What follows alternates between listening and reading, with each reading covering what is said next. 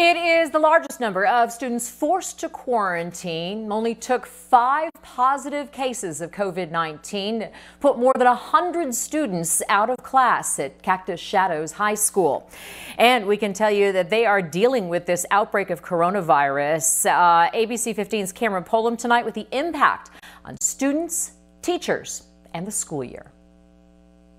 The varsity football team here at Cactus Shadows High School forced to cancel their very first game of the year. The coronavirus infecting at least 3 players on the team, an outbreak that now has dozens of students learning from home tonight. Many of the students here at Cactus Shadows High knew classmates had tested positive for the virus, but are just now learning the dramatic impact of those tests. I guess I'm just shocked.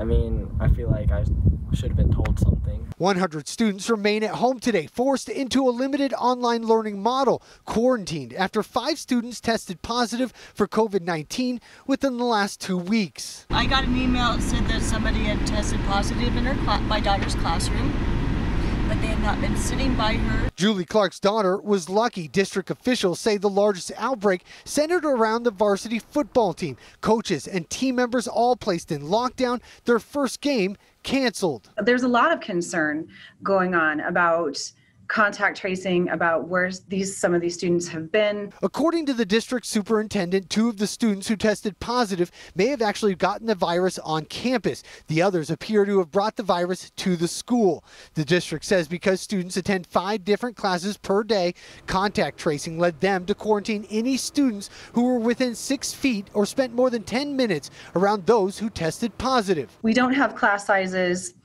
of 40 per se, but we do have class sizes of 35 or 36.